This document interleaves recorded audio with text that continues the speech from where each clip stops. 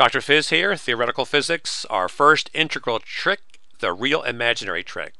We want to integrate from 0 to infinity e to the minus ax cosine kx dx. A, of course, greater than 0, so that e to the minus ax will get smaller and smaller as x goes off to infinity. Now this integral is very, very tough to do as it is. We can try substitutions and things. We don't want to do that. And in the real imaginary trick, you actually make the integral more complicated to simplify. In other words, we say, hey, we'll do two integrals. We'll do the cosine kx plus I sine kx, and that I is our protector. It separates the two. It keeps things separate so they don't mix up. So when I get the answer, whatever is real must have been coming from the cosine kx integration, and whatever is hitting the I comes from the sine of kx. And hey, you get the sine of kx integral as a bonus.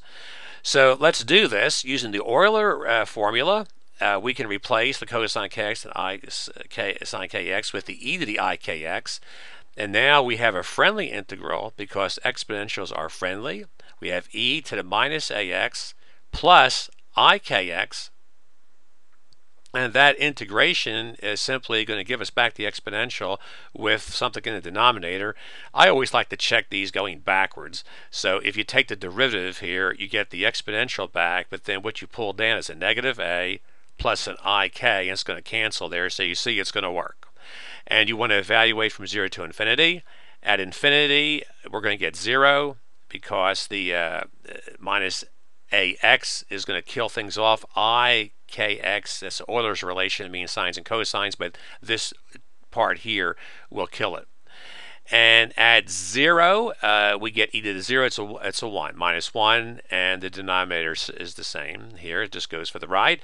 And that means 1 over a minus ik. We multiply top and bottom by the complex conjugate to free up the denominator in terms of complex number. So we get a squared plus k squared down there, and a plus ik. And now the fun part for the conclusion, we compare real and imaginary parts. The real part must go with the cosine kx integration, and the imaginary part with the sine of kx integration. So I did my original integral plus another one, a bonus integral, in passing.